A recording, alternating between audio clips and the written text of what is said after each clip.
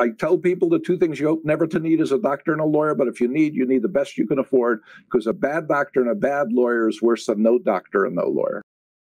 What happens to your business after a divorce? That's what we're going to ask the lawyer today. Hi, I'm Rob Rosenthal with AskTheLawyers.com, and my guest is New York City divorce attorney Chaim Steinberger. Chaim, thank you for making some time for us today to answer our questions. It's always my pleasure to join you, Rob. So we're talking about in a divorce when there's a business involved. Are there some types of businesses that are more of an issue or might be a little more difficult to deal with through a divorce? Well, businesses are often the biggest, most valuable asset that the parties have. And of course, this depends on the jurisdiction of you listeners, of whatever the laws of your jurisdiction are. Right. I'm here in New York City. In New York State, anything you owned before you were married is your separate property. Anything your spouse owned the day before you were married belongs to them, is their separate property. So the general rule is that the business is not marital. If you don't live in a community property estate, then it doesn't get intermingled. However, there's a very big caveat to that, and that is the appreciation of separate property can also then be a marital asset ripe for distribution. Does it get more difficult, Chaim, if the spouse is involved in the business once they get married and helps to build the business? Does that make things more difficult, or is it still, hey, it was the other spouse's business when they got married, it's still his or hers? So in a way, so let me throw some numbers out there because it might be easier to understand. If the day I married, my business was worth $5 million, and on the date of divorce, on the date of commencement of the action, the business is still worth $5 million.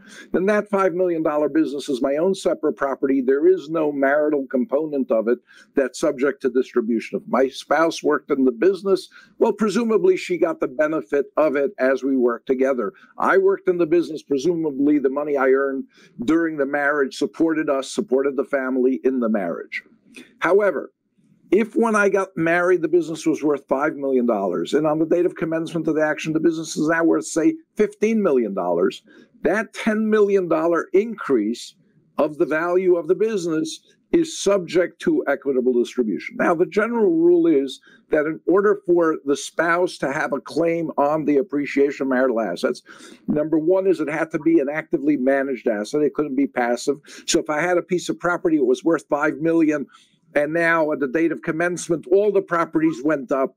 And so my property went from 5 to 15 million, but it wasn't because of anything we did.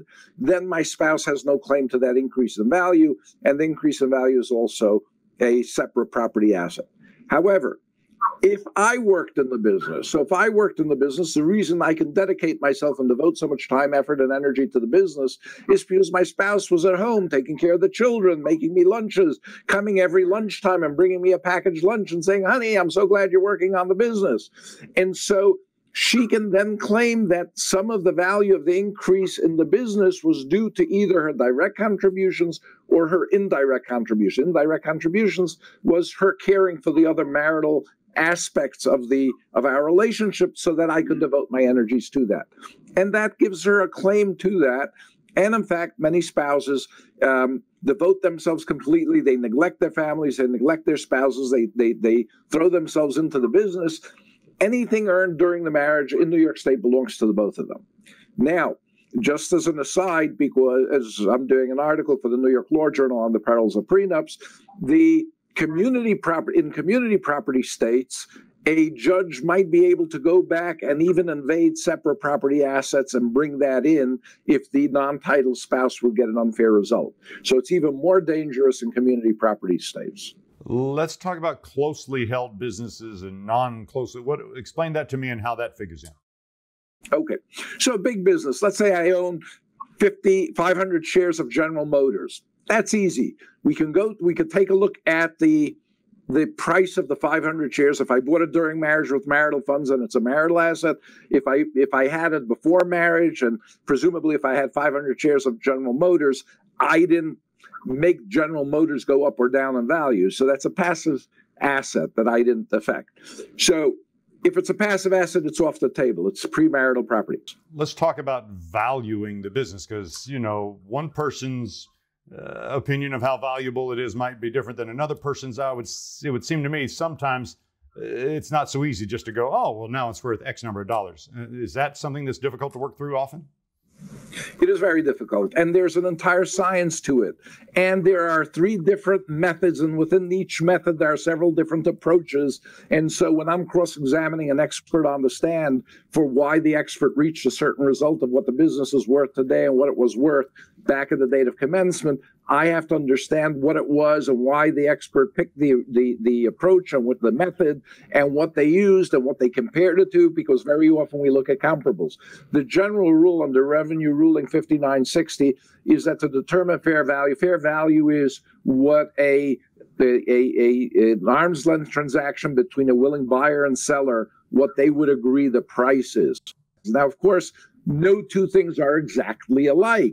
So if you're selling a property, there is no other property at that same exact location. But we might take a look at properties in the neighborhood, but this is a corner property. That's a middle property. So it changes a little bit. So we make an adjustment. So there are lots of discretionary adjustments that the evaluator, that the appraiser needs to make. The same thing is true with businesses. So we need to take comparable businesses, see what they sold for, and take a look at what we believe, take a look at the methods and the approaches. And there's a science, of course. There are lots of books and lots written on this and lots of experts that deal with this. So it's a major undertaking. And also it requires the adjustments to normalize. Maybe the owner's taking too low of an income. Maybe they're taking too high of an income. So that needs to be adjusted for so that we get the true value of the business. Also, the owner might have goodwill. People may come to my business because they like me. If we sell the business and I'm not there anymore, what would a buyer pay me for it when I'm not there anymore? So we have to adjust. What would I have to pay for somebody to be in my shoes and do the work that I'm doing? And then how much does the business owner get? And it's the value of the business that the business owner gets. If all I'm doing is I'm earning an income, I'm earning my salary, then I haven't to cite one of my mentors in this area, I haven't built myself a business, I've built myself a job. Nobody pays money for a job. If I can make the same amount of money working for somebody else as investing in a business, I may as well work for somebody else. So we've got to equalize it. If we pay the business owner, if we install somebody to do the work that the business owner is doing, and very often the business owner is doing the job of 2 or 3 people. It might be sales, it might be the technicalities, it might be order processing. If we put other people in there, and then will the business have a profit? So that's an issue. Do we discount it for goodwill? That's an issue. Do we discount it for tax impacting? Do we look at pre-tax or post-tax? So there are lots of issues in this. It's one of the more complicated areas of law. I was just about to say, it sounds very complicated, and another reason why you need a qualified, experienced attorney to help guide you through this whole process. I tell people the 2 things you hope never to need is a doctor and a lawyer, but if you need the best you can afford, because a bad doctor and a bad lawyer is worse than no doctor and no lawyer. Chaim, thank you so much for your time today and answering our questions. I appreciate it as always. You're very welcome. Thank you, Rob. That's going to do it for this episode of Ask the Lawyer. My guest has been New York City divorce attorney Chaim Steinberger. If you want the best information or you're ready to choose a lawyer that lawyers choose, make sure to visit askthelawyer.com first. Also, please take a second to like, share, and subscribe to our YouTube channel below. Thanks for watching. I'm Rob Rosenthal with askthelawyer.com.